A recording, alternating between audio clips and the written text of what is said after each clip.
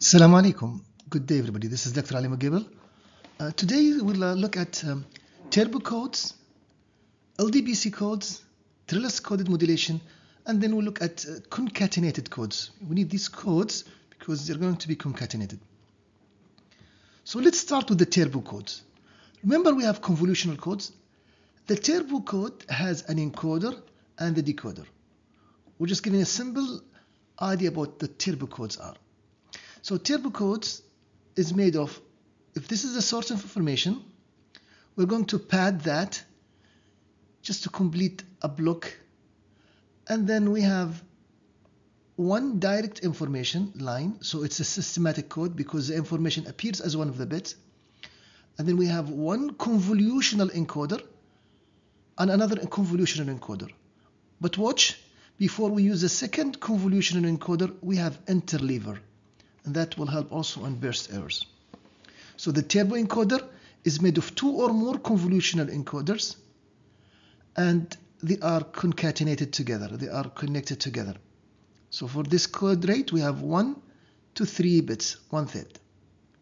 Now, of course, we're going to collect these bits and multiplex them. We can do also functioning or just parallel functioning where we are selective, or we just take all of them. So if we have parallel to serial multiplexing, we take all these 3 bits and we send them on the channel. So that's the transmitter. Now, how do we decode this turbo encoder? We have the incoming data, we have the outer convolutional encoder, and then we have the interleaver. This is again the sort of transmitter, inner convolutional encoder. So this is kind of repeating the same thing but in a serial way. And then we have when it goes to the channel, we have noise, interference, and what have you, and other sources of error. Now here comes the turbo decoder shown inside the circle. In the turbo decoder, we get the data. We use an inner decoder, and then of course we de-interleave the data. We use an outer decoder again, back to interleaver, and the process continues. So we have iterations. So we have iterations of decoding. The first iteration, second iteration, and so on. So this is the turbo principle. Remember, in a mechanical engine or the turbo engine, you try to take the power, the heat, and convert back, make use of the lost power and use it again. That's the turbo principle, and hence the name turbo decoder or turbo codes. It comes from the decoder rather than the encoder. We are not going here in details, but just showing you the basic structure. So it's basically made of two convolutional encoders. And the beauty about that is that the more iterations we have, the better the estimation, because every process seems to be independent of the other because of the interleaving, as if we are decoding again. Now, going over some of the notes here, that the carrier to noise ratio, even at close to 2 dB over a node, we still can maintain very low bit error rates. So for carrier to noise ratio greater than 2 dB or even less, it depends of course on the details of the system, we can get acceptable bit error rate.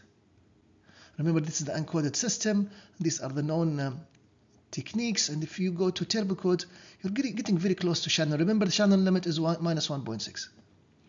In the second diagram here, I'm showing you the impact of iterations. So with one iteration, with one loop, we can get with 2 iterations, then 4, 8.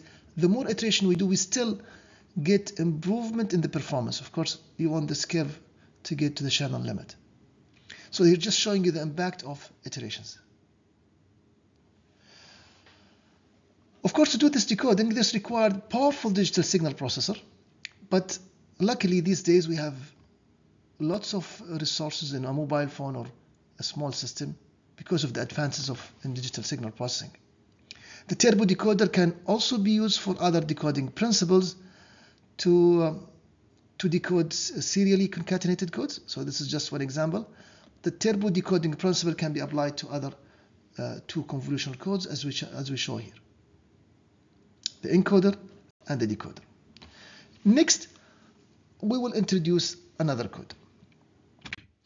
The low density parity check coding. We're not going here into the principle, but we're just comparing with turbo codes. So turbo codes and LDPC codes are the most powerful available codes for forward error correction. Of course, so far, this statement changes with time.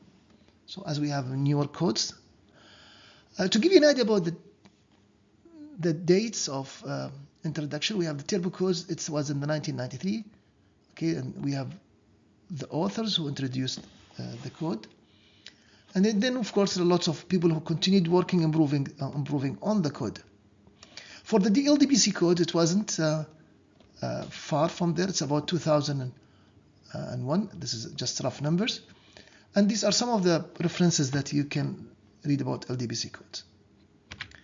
LDPC codes allow links to operate not just at 2 dB. They can go with a carrier to noise ratio, CNR set for carrier to noise ratio, as low as 0 dB with still acceptable bit error rate. We're saying acceptable for many applications. Remember that 0 dB is only 1.6 dB above channel limit, which says that there is a very little room for improvement. We're getting close to the theoretical limit. LDPC coding was selected for digital video broadcasting satellite number 2 standard over turbo coding for its better error correcting performance and lower decoding complexity. So you're getting both. But of course, there is no free lunch. If, of course, CNR is close to 0, then turbo codes appear to have better performance. So there is a trade-off. In general, LDPC is better, but of course, there will be some regions where they cross over, and the winner will be the turbo codes. The third type we just want to mention again is the Trellis coding or coded modulation, where we combine coding with modulation. So we have two examples. We have 8PSK on the right, and then we have 16 QAM on the left. So what is Trellis coded modulation? We have this constellation diagram, and we go through a trellis. We go through a certain sequence. Not all sequences are possible, so we employ a high level of modulation, such as 8PSK or 16PSK or 16 QAM, and allow only certain sequences of modulation to be transmitted. Of course, if only certain sequences are possible, any sequence that's not possible is considered an error. So we're combining modulation with detection. Coding gain can be achieved with a small increase in bit rate. That's the main advantage. We still have excellent spectral efficiency.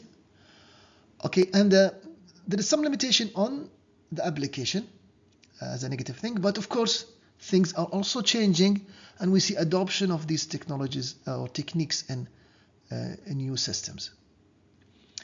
So for example, here if you're sending 16 QAM, for the first bit being 0 or 1, then you're going to send one of these constellation, others are not possible.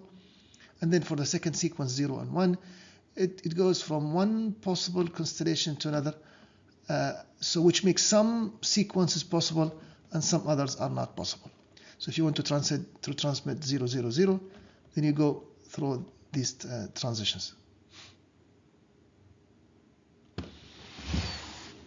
And for example, here if you want to send 0, 1, 0, you go through these transitions. That's a basic idea. If you're interested, there are lots of videos that explain Trellis coded modulation.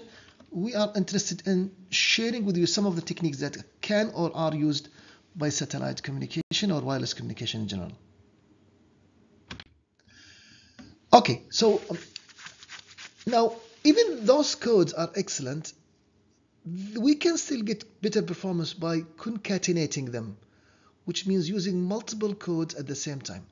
So the diagram shown here on the left is the digital video broadcasting, the first system, satellite, where we have concatenated forward error control systems, and also the second version is shown here. So concatenated forward error control FEC structure is used in digital video broadcasting satellite, either version 1 or version 2, and the television standard. The structure here is shown in A, and the newer one is shown in B, which is also using 8PSK. Okay, so I'm showing that in both of them there is interleaver, and remember that interleaving is important for burst errors, and this is shown in blue here. We have interleaver, of course, and we have to use the interleaver. And we use the interleaver between the two concatenated codes here in this first standard to make sure that these codes can augment each other properly and can stand for random and burst errors. In the new standard, we are using the read Solomon code, and specifically we have 204 to 188 error detection code, and I'm showing this in red. The BCH code is shown here in okay, so the BCH code is shown in purple. So this is now red, and this is purple. And the BCH is after both Chaudhary and Hoggingham, and they are used to do burst error correction. So these codes are now replaced with BCH in the new standard, and also with LDPC code instead of convolutional standard codes. LDPC, remember, stands for low density parity check codes. As you can see, with the development of coding techniques, things become possible which were not possible before. So thank you very much for your listening, and we'll see you in coming videos.